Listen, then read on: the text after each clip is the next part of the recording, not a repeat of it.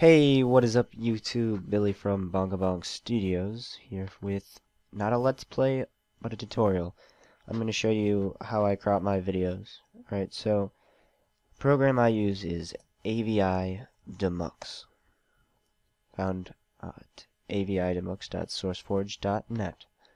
I'll put a link in the description, and so we go straight to the downloads.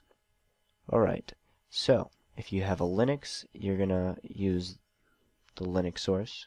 Go to SourceForge, Windows, here, Mac, right here, and Fire PC thing right there. Alright, I have Windows, so I'm going to click SourceForge.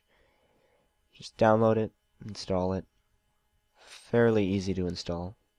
Alright, since I already have it installed and whatnot, I'm not going to install it, but I will open it. And here it is, right here. Alright, so I have, I'll show you. You just click this. This is to open your video. Alright, I'm going to scroll down up to this one. Alright, so let's get rid of this and this. It's not all that pretty. Alright, so what we're going to do is go to video output. Make sure that it is on MPEG-4 ASP-Exavid4. Alright, next we're going to go to filters. And we have a lot of features here, but right now we want the crop one. Alright, click this little green plus. And now we have this cropping tool. So we can crop from left to right, and this little green line is what we're covering. Or removing, I should say. Alright, so we want to get rid of this. And we want to get rid of this. Right there. Looks good. Let's preview it. Everything I want is gone Alright, looks good. Alright, now, so we don't want it to ruin the HD-ness of my video.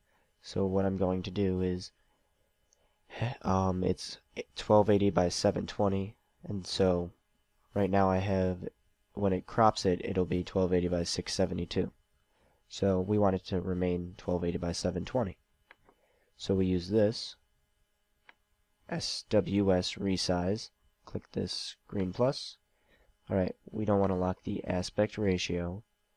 We want to keep the width whatever it was, unless you changed it, but we want to keep it this. Alright, so I'll keep it 1280 by 720. Close this. We'll look at it real quick by clicking this output button and playing.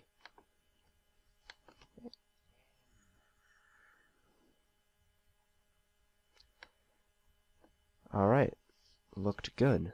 So, now we're going to go here and save it. Oh, and real quick, I will put a link in the description of the various forms that YouTube requires for HD. Like 1080 is going to be 1920 by, I believe, 1440 or 1280. And I'll just put that up in the description so you can use that as a guideline. Alright, so now it's encoding or saving. And that's all it is to cropping a video. Alright. Thanks for watching. Be sure to subscribe for more tutorials, let's plays, and fun. Bye!